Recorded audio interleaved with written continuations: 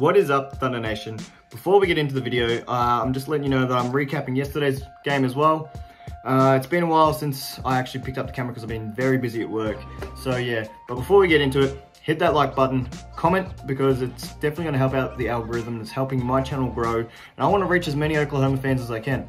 So yeah, definitely like the video, comment, anything you guys want to comment. I'm probably going to reply to every single comment I see anyway. And subscribe if you really want to see more OKC content. Anyway, let's get into it, guys. What is up, Thunder fans? Welcome back to my channel, Thunder Fan Down Under here. It's been a little bit. I've missed a couple games for my reviews, so we're going to do a review on 2 games. They were both against the Nuggets, I believe. And I'll tell you what, I'm really liking this team. So yesterday we came up against the Denver Nuggets, and today we came up against the Denver Nuggets. Yesterday we took out the win, 108-99. Now that was a very interesting game. Both teams played their starters, so it was a real good game to watch. Sadly, I missed it. And then today's game also missed because I was working. But look, things I want to take away from it.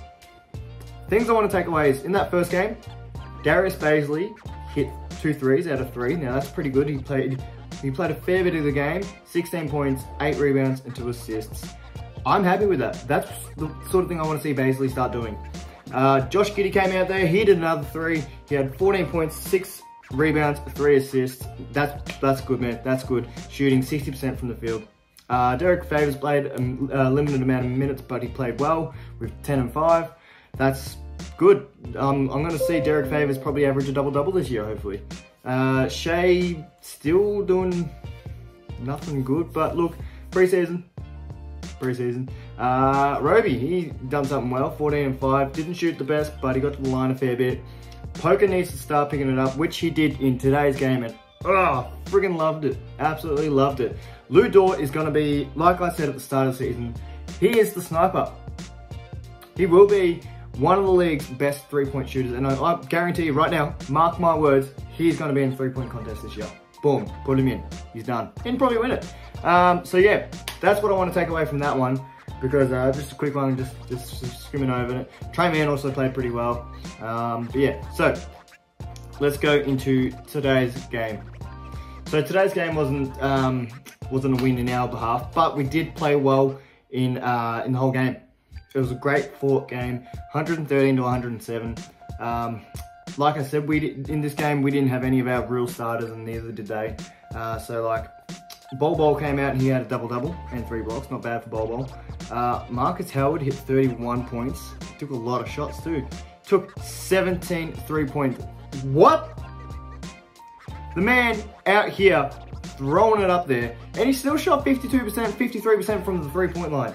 He took 17 threes. Man. Bones Highland took 10, but he also had 13 and 7 assists. But what the hell? Is it just fire at will? Okay, let's go over to OKC. So, what a stat-stuffing game from Josh Giddey. I'm telling you now, he's just going to be, he's a dark horse, and he's not even just a dark horse anymore. I'm starting to think maybe he could be the Rookie of the Year. 13 points, 9 rebounds, 8 assists. Shooting 46 from the field goal, 25% from 3. He missed a few today, but that's all right. Big Moose come out. He had 14 and 4. Theo Maledon had 11, 7 and 4. But today's game was Poku's.